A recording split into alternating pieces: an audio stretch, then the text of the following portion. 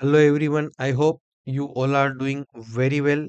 And in this session, we are going to discuss top 20 MCQs on unsupervised learning that is going to help you for GATE exam as well as other competitive exams, your placement interviews, as well as for your semester exams of engineering syllabus as well. For each and every aspect, these MCQs are going to fit very well. So please do watch the video till the end. This is fourth part. Previously, we have discussed part 1, part 2, part 3, where we have covered basic MCQs of classification techniques, regression techniques, and basic concepts of machine learning techniques. This is part 4, and in the next part, part 5, we are going to cover neural networks too. So, do subscribe, stay tuned, and in the future, we are going to cover many more subjects as well. So, you are going to get lot of knowledge from this channel.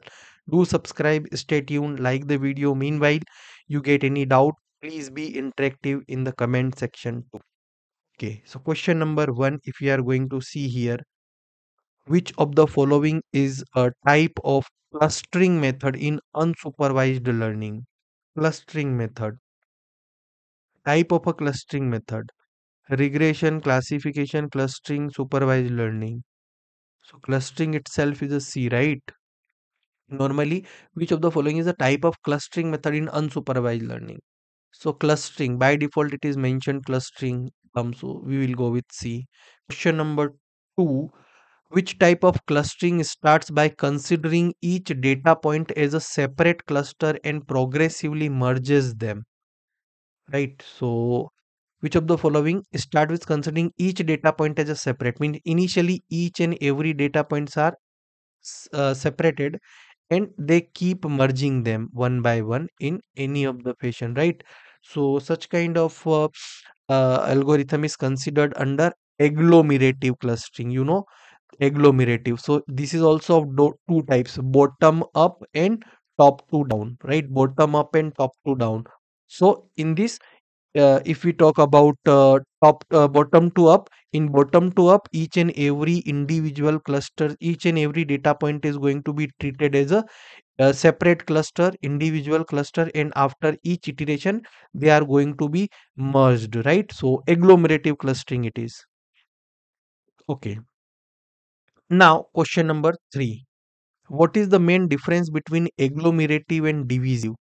So basically, if you talk about agglomerative, then it starts with one cluster while divisive starts with individual. No, agglomerative starts with individual data points while divisive starts with one cluster. So option B is the correct answer, because in agglomerative, individual, all the data points are all are separated individually, and by each iteration they are going to merge.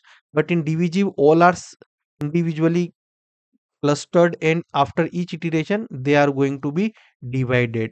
So that is like that, right? So option B is the correct answer. Question number 4, which of the following is a partitional clustering method? Partitional. So partitional means k means clustering, we call k means clustering, partitional clustering, right? C. Question number 5, in K means clustering, what does K represent? What is the essence of K? The number of clusters to be formed. Obviously, A itself is the correct. K is nothing but how many number of clusters we have to form. A is the correct one. Question number 6. What is the main objective of K means clustering? Maximize the sum of square distances between points. Minimize within cluster sum of squares. Maximize within cluster sum of squares, or minimize number of iterations.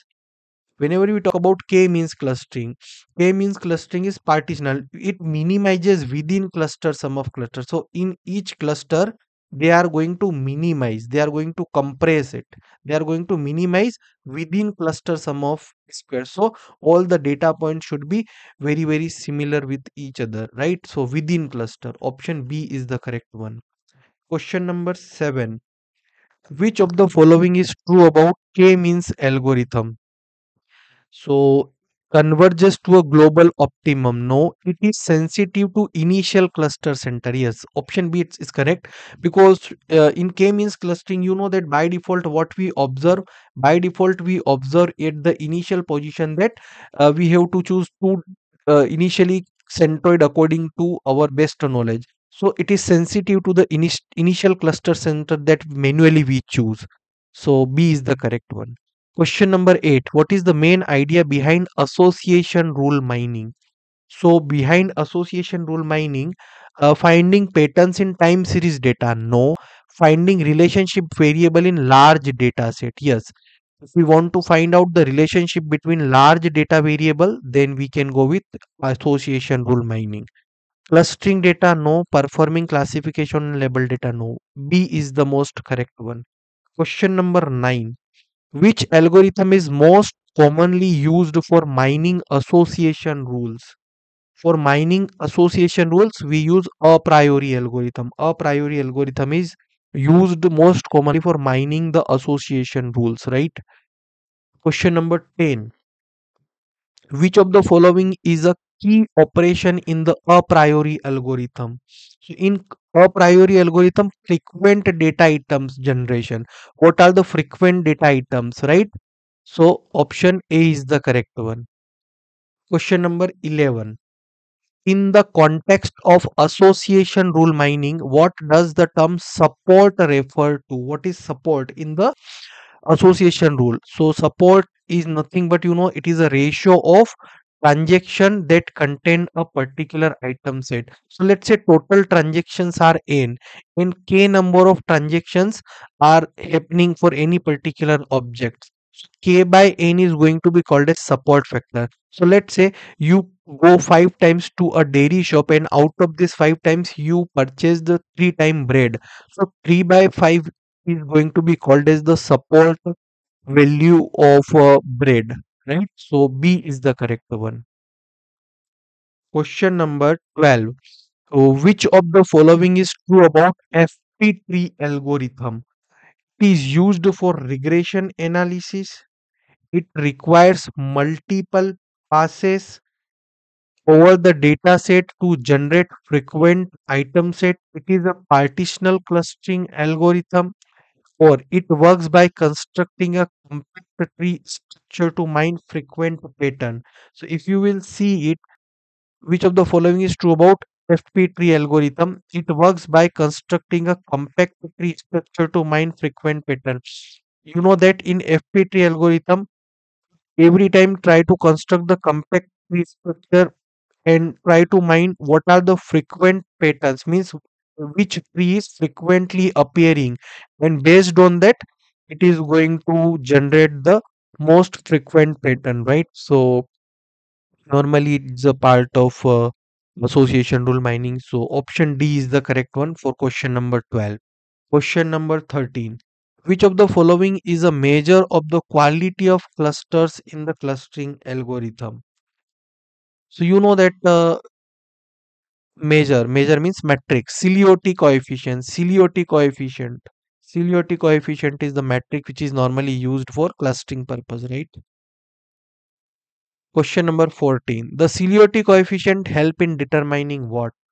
So what it determine? It determine optimal number of clusters, because Cilioti coefficient itself is it itself is a metric for clustering.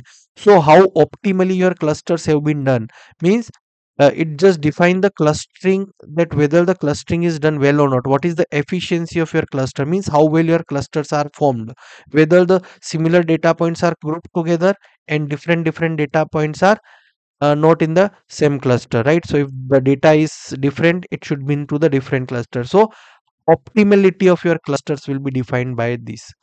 It is a one of the evaluation metric of clustering technique, that is Cilioti coefficient. Option A. Question number 15. Which of the following is used to measure the compactness and separation of clusters?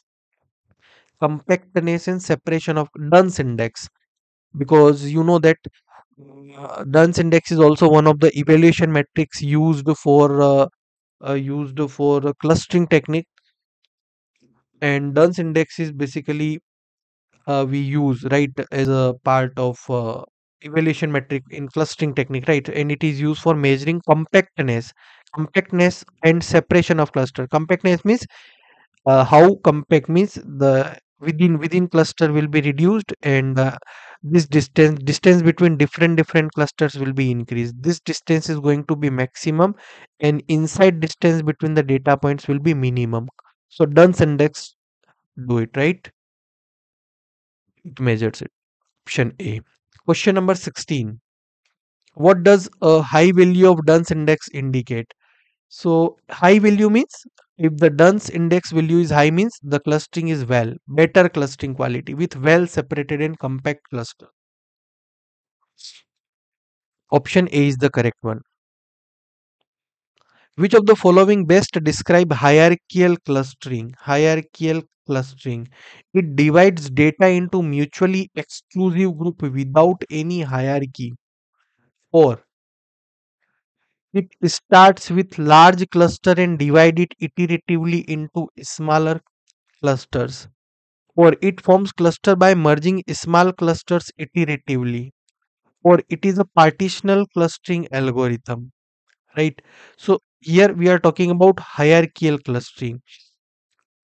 And hierarchical clustering is one by one at the initial. In hierarchical clustering, it could be top to down as well as it could be bottom to up. So we have to define it generally. So we can call it like it starts with a large cluster and divide it iteratively into smaller clusters. So it is going to be considered as a top to down approach. It divides data into mutually exclusive group without any hierarchy. No. It forms cluster by merging small clusters iteratively. Forms cluster by merging. So it is going to be considered as a bottom up approach. Is partitional clustering. So if you will see, it forms cluster by merging small clusters iteratively. That is bottom up clustering. This is bottom up clustering. Basically, if you will see hierarchical, then this option B is also going to be considered as a hierarchical, because if we talk about top to down method, then in top to down, each all the data are individually grouped together, and in each iteration they are divided like that, right? So both are hierarchical. So here it could be considered as a MSQ, multiple statement question, B and C. Question number 18. Which of the following is not an evaluation metric for clustering? Okay. CLOT coefficient is a clustering metric. Duns index is also clustering metric. Precision is used for classification technique, right? It is for classification, not for clustering. Question number 19. Which of the following is true about k means clustering? Which of the following is true about k means clustering? K means work well with non-spherical clusters. K means require the number of clusters k to be specified in advanced. K means work well with highly imbalanced data. K means is sensitive to noise and outliers. So which is true? K means required number of clusters to be specified in advance. Because by default, first step itself that we randomly choose k number of centroids, right? So B is the correct one. Okay, in the last question, so please do subscribe the channel for more such MCQ session. Like the video, share it with your friends, comment your thoughts, your queries, your doubts, and stay tuned, right? Let's discuss the question number 20. What is the main advantage of using a priori algorithm over other methods in association rule mining? Why we use a priori rather than other algorithms? It uses a depth first search strategy to find the frequent item. Option B, it is faster than other algorithms like FP growth. Option C, it prunes the search space using the property that subsets of frequent items must also be frequent. Or it is useful for continuous data. So whenever we talk about a priori algorithm, it is part of association rule mining, right? And in association rule mining, there are many algorithms, and the reason is it prunes the search space using the property that subset of frequent item must also be frequent, and due to this reason we prefer it, right? So option C is the correct answer here. Okay, these are the links where you can subscribe us. You can connect with us. Thank you so much. Stay tuned. Have a nice day. Jai Hind. Jai Bharat.